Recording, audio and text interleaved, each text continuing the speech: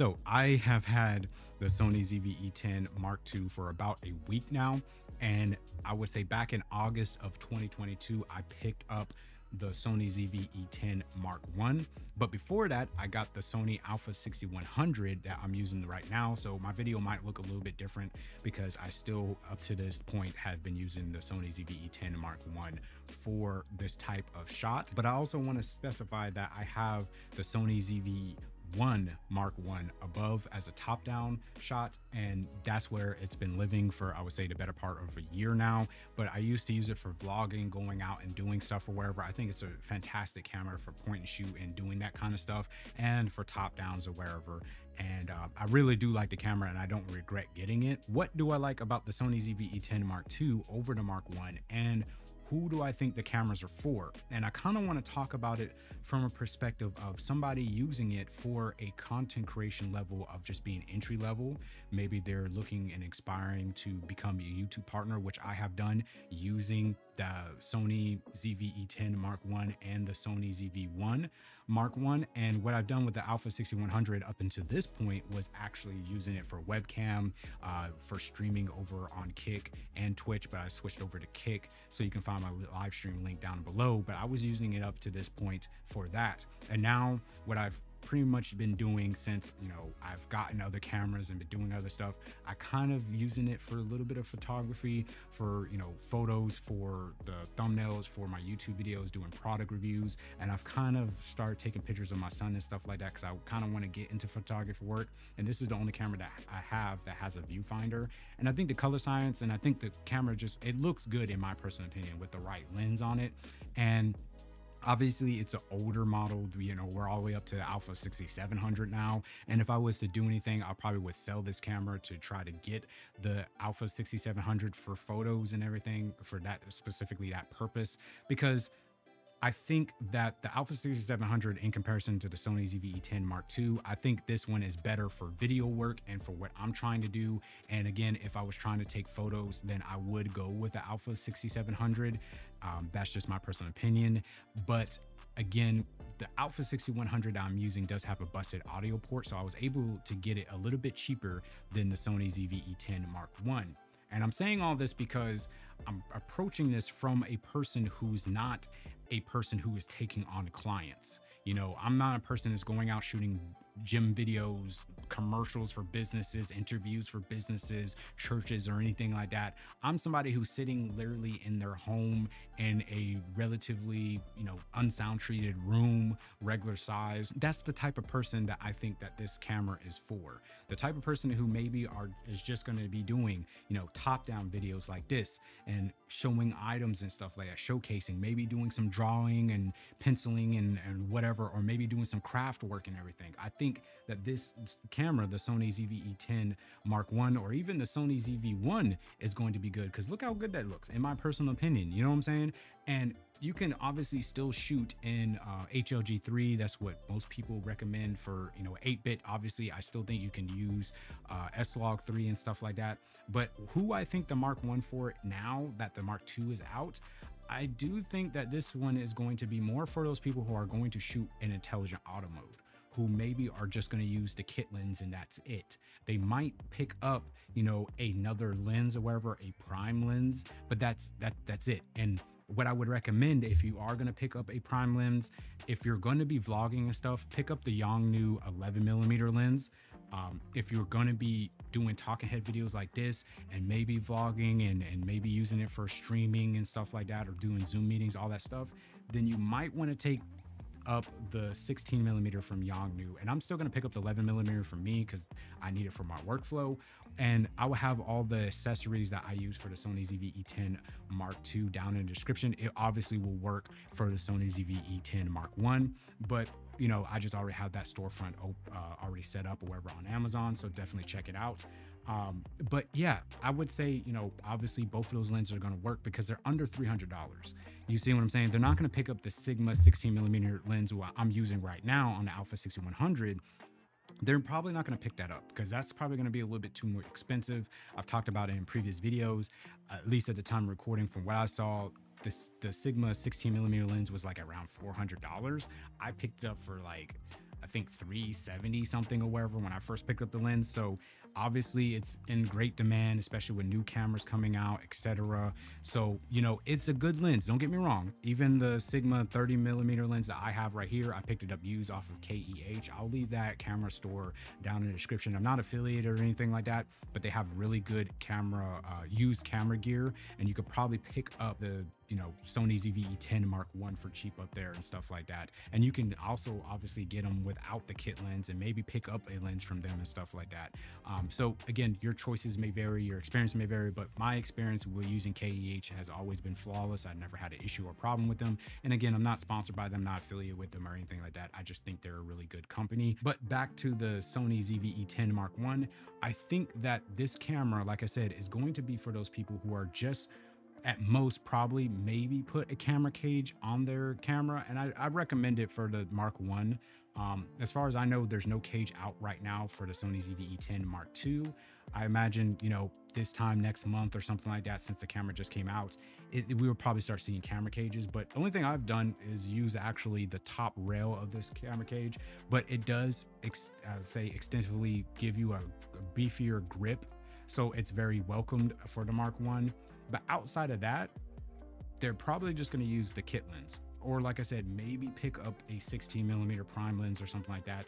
They're probably not going to pick up a zoom lens or anything. And if you know anything about streaming or using webcams, this is going to be that C920, you know, from Logitech or wherever that people use for webcams.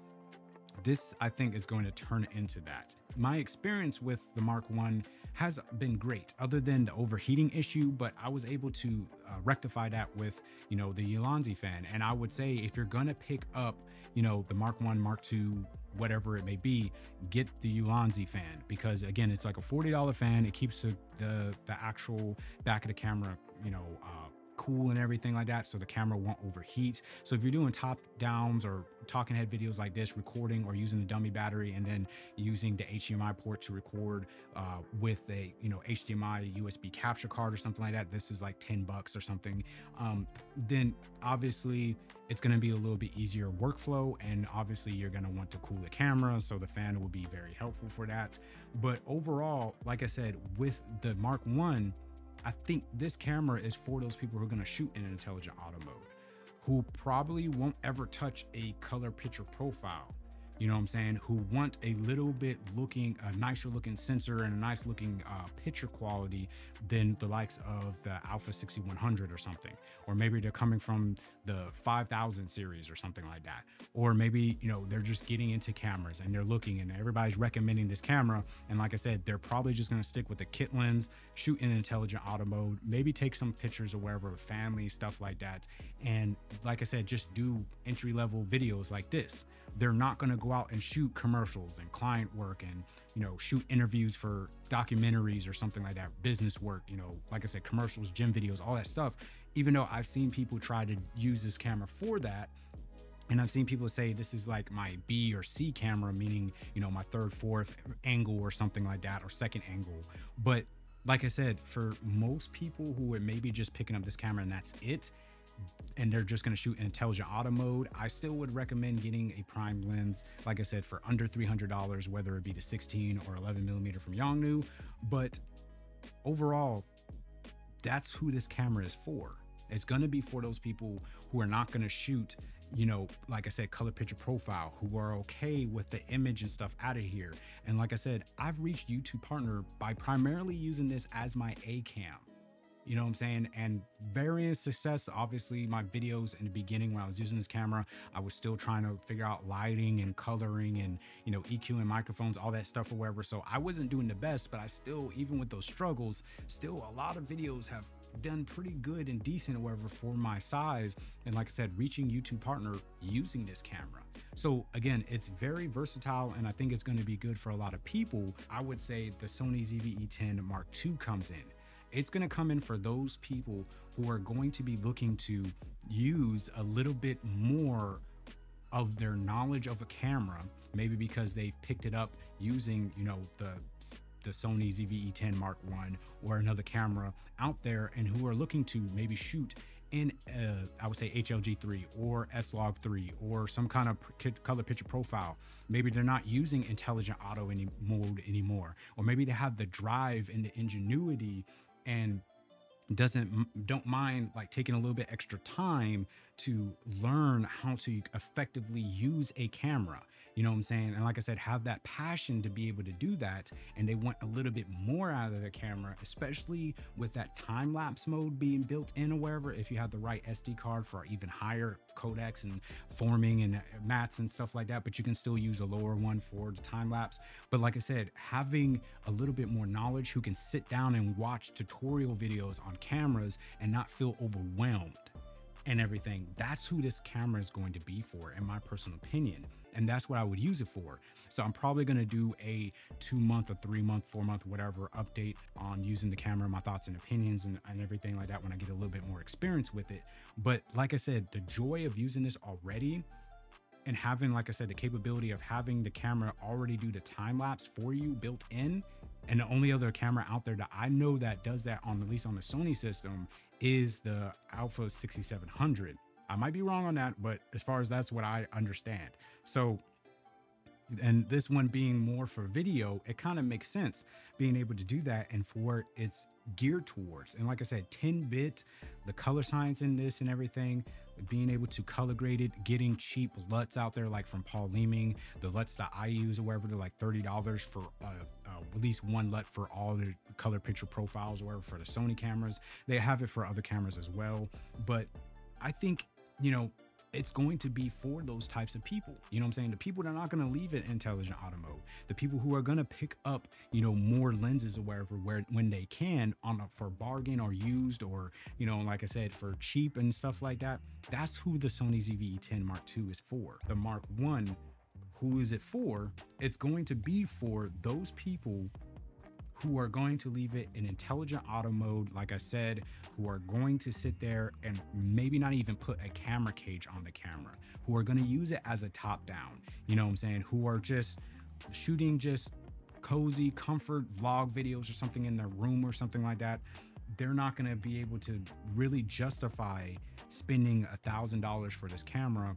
And when they can get this on sale for like 400 and something, if that, or maybe 500 and something regular price. And like I said, both cameras are wonderful. Don't get me wrong. I still love the Sony ZV E10 Mark I. I still shoot an HLG3. You know what I'm saying? I still use it for talking head videos and stuff like that. There's nothing wrong with this camera. It's just, like I said, I wanted that extra little bit more. And that's why I picked up the Mark II. It was because I wanted that time-lapse mode. I wanted that 10-bit or whatever to get a little bit more color so I can start learning how to really color grade and stuff like that. But for somebody who's maybe might just upload it and the most they might do is for their own little project for, like, I would say college or something like that, for an interview or something, this is going to be perfectly fine. You know what I'm saying? It's not going to be put on the big screen in some kind of theater, or, you know, you're going to be shooting a Netflix documentary or something like that.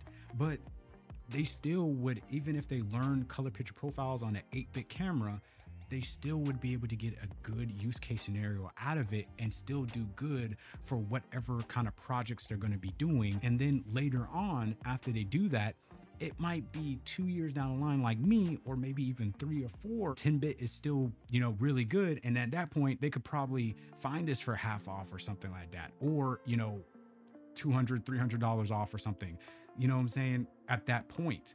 And they could move up to the Mark II or something. But like I said, I could still get a use case scenario out of the Mark I. But like I said, those are the use case scenarios I would say both of these cameras are used for and who those are for. And like I said, there's no really correct answer. It's just what camera is going to fit your needs. You as the content creator, which one are you going to get the most out of?